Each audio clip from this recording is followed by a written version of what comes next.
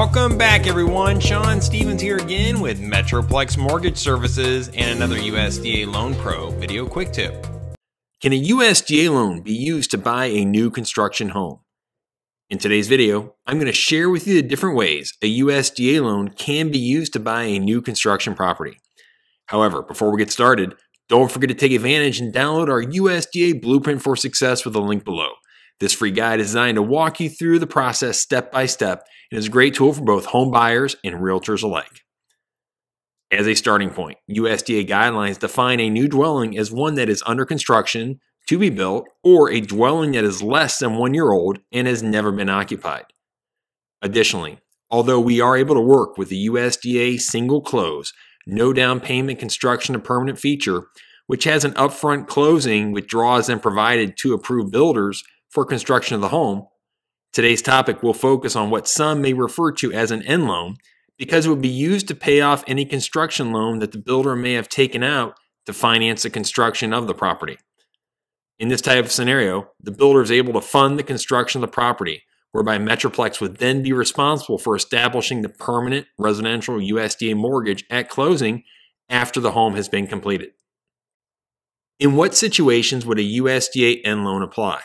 In some cases, a builder has their own funding sources set up and does not want to go through an approval process as required under the USDA single close feature and elects to instead complete the construction of the home with their own funds and then receive their payment at time of closing.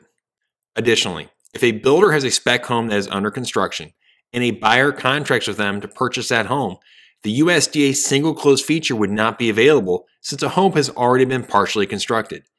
In this scenario, the builder will complete the construction and then receive payment at closing as discussed above. What are the pros and cons of this type of construction financing? Unlike the USDA single close feature, where the interest rate, credit, income, and qualifying has been established at the upfront closing and then draws are dispersed thereafter for the construction of the home, end loan financing requires a different approach due to completion of the home sometimes being months after the initial contract. In these type of situations, lenders must be diligent about monitoring expiration dates of the appraisal, along with the borrower's income, assets, credit, and employment. However, because of our proven track record, we have established procedures in place to monitor the loan file and be as proactive as possible during the construction period. Key points to remember for USDA new construction homes. As you can see, a USDA loan can be used to buy a new construction home. However, it is important to ask your builder how they are structured. Will they need you to close on a construction loan in order for them to then receive draws to build the home? Or do they have their own financing where they can build the home, which will allow you to wait until closing for your USDA loan to be established? Please note that everyone's situation is unique, such as a fingerprint. So please reach out to my team for any specific questions regarding USDA new construction loans. Remember, we are known for our USDA loan expertise. Just call or email to discuss your scenario and let us show you the Metroplex difference.